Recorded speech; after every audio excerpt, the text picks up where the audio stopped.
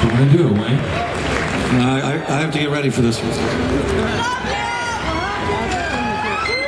We play these, so we would play these songs a lot back when the Soft Bulletin came out, and we still play them in our regular set. But when we play them all together, and we sit in this mood for a while,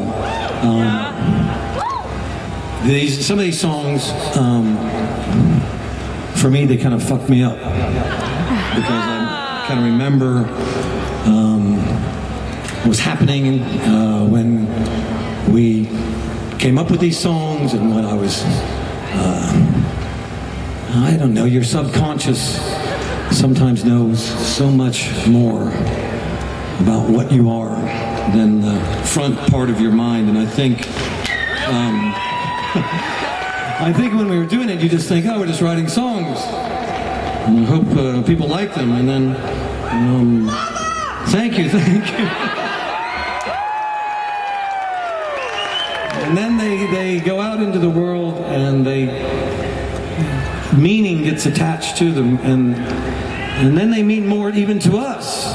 They mean all this stuff. And we were on tour when we got the news that one of our friends, this was a while back, one of our friends, Elliott Smith,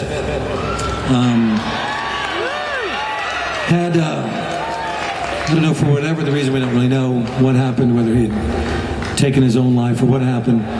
But we knew him for a long time, and he always seemed to have trouble getting to the point where he was able to be happy for very long. And we would always remark about how it always felt as though he was waiting for something maybe to come and save him or change him or something. And you know, you can't wait. You know, there's something may not come along, and we kind of have to help each other best we can through these I don't know, these times when we just don't know if it's all